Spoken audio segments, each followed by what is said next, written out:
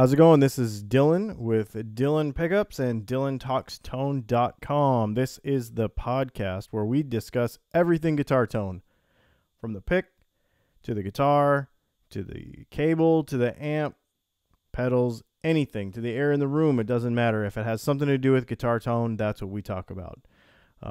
Trying to understand the myths and the legends and also try to figure out what really makes all this stuff go and what makes us sound better, you know? So this week, we kind of have a few little questions that were actually, I really appreciate all the viewers on YouTube and all the viewers on iTunes, or the listeners on iTunes, because y'all have been sending in questions or even just commenting on the video on YouTube. I do go back and look.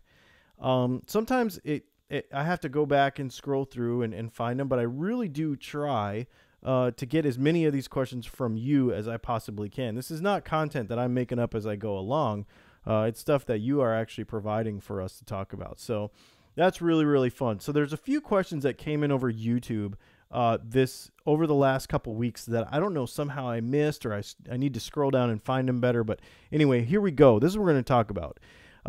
We have a gentleman write in on our YouTube channel about wondering, or no, actually this came over Facebook, I think.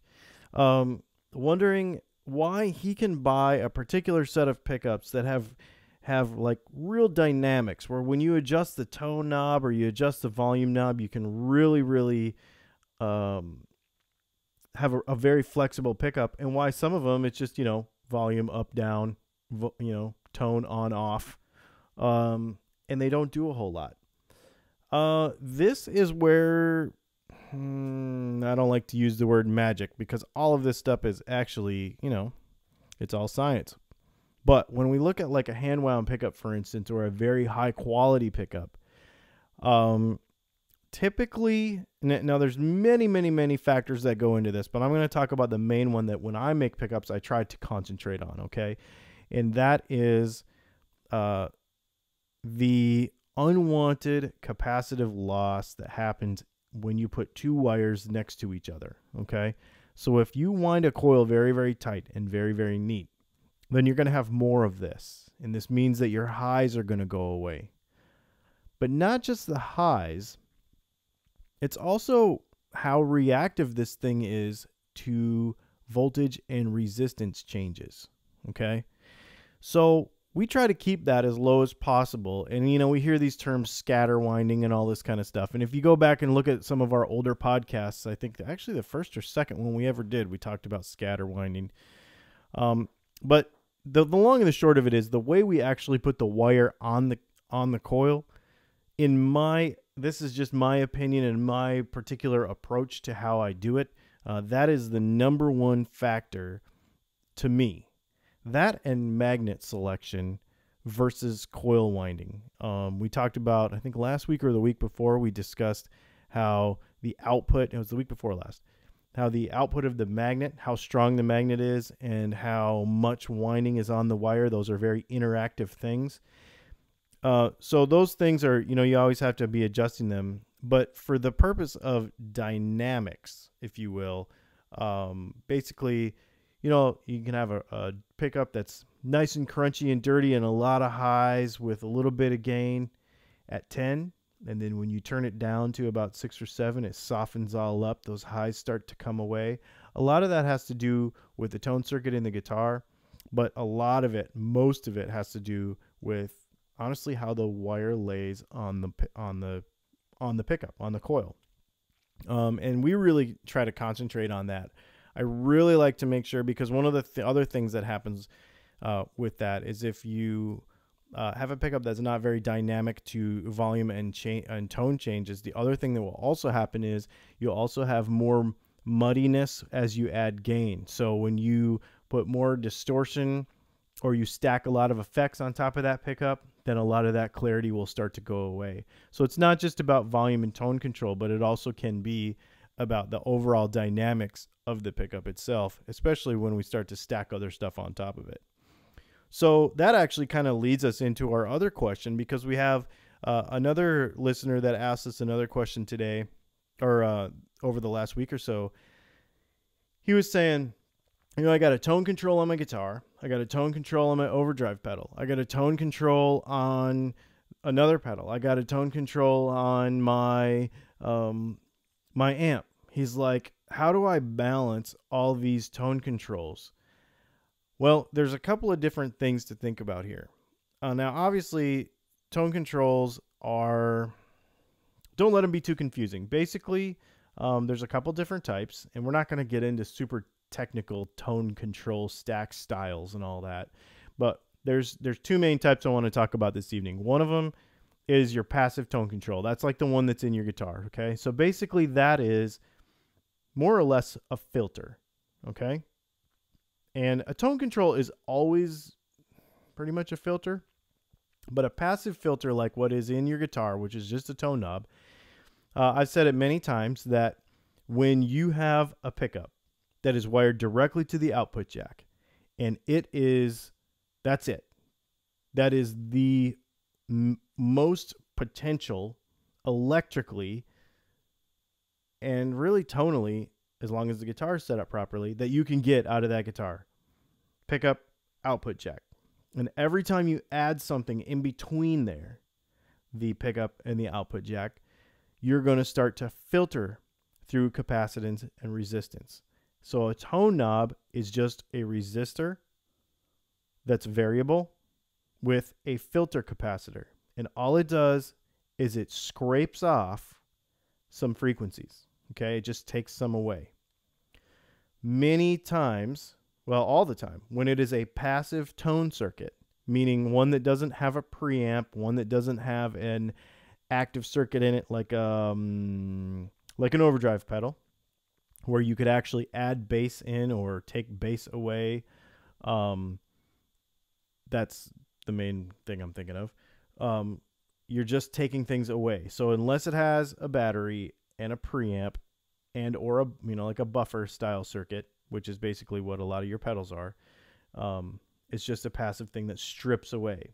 So when we talk about trying to balance all of this stuff, I want to talk about the next time. I actually want to do a whole, I'm going to do a video, probably. We'll talk about it in my podcast, but I want to do, it's hard to do it without visuals. I want to do a video on our YouTube show about stacking gain and understanding what an overdrive pedal, what a distortion pedal, what the preamp and what the power amp do in your guitar amp, and what your volume does when you turn your volume up and down and run it through all that stuff. Because probably more concerning or more misunderstood is how to actually stack all that stuff or use it. So, we mostly know that when we turn our volume up on our guitar, we get more distortion or less distortion if we have an overdrive channel on our amp that's on. But there's a reason for that. There's a technical reason for that, and that can actually play into our tones as well. So I want to talk about that probably in a video, and I think we're going to draw some graphics and stuff because I want to show you exactly why and why when you turn your preamp way up, you get distortion, and you turn your preamp way down and you don't get distortion. You turn your power amp way up and you do get distortion, but it's a different kind of distortion, all that stuff. It gets real confusing if we don't understand how that stuff all stacks. So I'm actually going to do a separate video just for that. And I want to kind of lump that tone thing in with that a little bit because the dynamics of how we play can play a lot into that. But main two things on that particular question, though, is passive versus active tone circuits. A passive one is always going to be taking stuff out of the signal. It's always going to be taking a frequency away.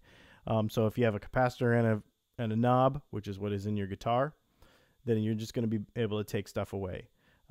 If it is an active tone circuit with some sort of preamp, then there may be a way in there to actually add to it. But it will also probably add some sort of gain as well. So let's see. I had another person on YouTube ask me an interesting question about P90s. Because P90s have screws, right? They have the 6-pole screws, one for each string that adjust. But they also have 2 screws that go through the middle of it to hold it to the guitar. And somebody asked me, is it possible for those screws to end up acting as pole pieces? Because they take the same exact path as the pole piece screws do, down through the middle of the coil, between the magnets, and up, to the strings. They show to the strings. And the answer actually is yes. If you use mild steel of any kind in order to attach your P90 to the guitar, the possibility is that you could create voltage by passing the strings over those 2 extra screws. As a rule, when we build P90s here, we ship them with stainless screws to take away from that problem. That's a very interesting question. Now, are you going to hear it? I'm going to say that you probably will not hear that.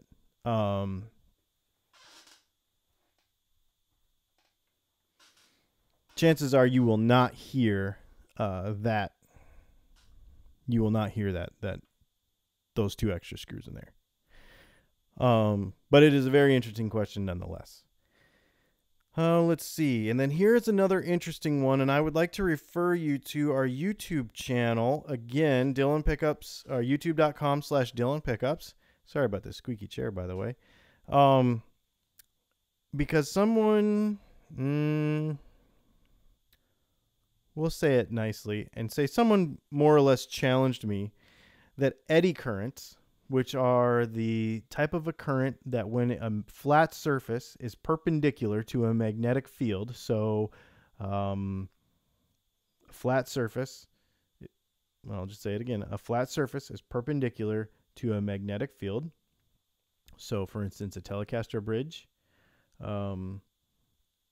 that if that material is non-ferrous, meaning it is non-magnetic, it cannot have eddy currents. This is absolutely false. Any flat metal that is within a magnetic field and perpendicular to this magnetic field can have eddy currents that can cause disruptions in the inductance of that magnetic field and coil. Even aluminum. If you go to dylanpickups.com, or I apologize, if you go to youtube.com/dylanpickups, we have 2 extensive videos. They're a little bit long on eddy currents because it's a pretty complicated situation. But I do a very interesting piece on eddy currents with aluminum. And I make a magnet stick to aluminum. So you need to go watch that because it's one of the coolest videos on the internet, in my opinion. So those are some questions that we had for this week. This was just kind of a little random thrown together thing of different questions that we saw from our viewers that listen and watch. I really, really, really appreciate it. This thing is really, really fun to do. And I love it when I don't have to think of anything to talk about. I love it when all of our listeners and viewers from YouTube and from SoundCloud, this is available on SoundCloud also.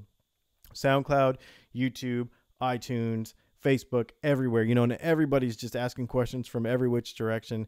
It is so much more fun because I don't need to think about content. I need to know the stuff and need to learn it if I don't know it, and I need to call in experts if I do need that also. But the fact that you all are wanting to be such a cool part of this community is so much fun. It's way more fun to me. So please check out guitartechgroup.com and become part of our community. We've got a group on Facebook that I changed the security settings. There were some problems with that. I changed that. So now you can join and you can actually share so that people can be part of guitartechgroup.com. Please share that link so that people can be part of that, as well as dylantalkstone.com, where you can go see all the other resources that you don't see in these YouTube videos or in the audio podcasts. There's so much more there, dylantalkstone.com, than what you're seeing right now. I really appreciate everybody being a part of it this week. My name is Dylan. This has been Dylan Talks Tone, and we will talk to you soon.